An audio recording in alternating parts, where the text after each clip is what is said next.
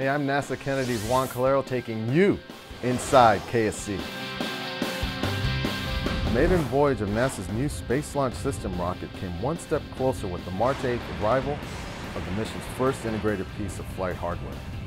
The Interim Cryogenic Propulsion Stage, or ICPS, traveled aboard the United Launch Alliance Mariner ship from the company's facility in Decatur, Alabama to Port Canaveral.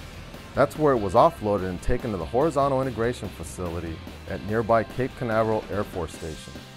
The ICPS will be installed near the top of the SLS rocket and will provide propulsion while the vehicle is in space during next year's Exploration Mission 1. In a preview of future landings, a flight-sized boilerplate of Boeing's CST-100 Starliner spacecraft touched down during a parachute test in late February. The Starliner was lifted to an altitude of 40,000 feet. It was released from a 1.3 million cubic foot balloon, descended under 3 main parachutes and touched down at the Army's White Sands Missile Range in New Mexico. This is one of a series of tests to prove the parachute design. Boeing is developing the Starliner to take astronauts to and from the International Space Station in partnership with NASA's Commercial Crew Program. And remember, Spaceport Magazine digs deeper inside KSC.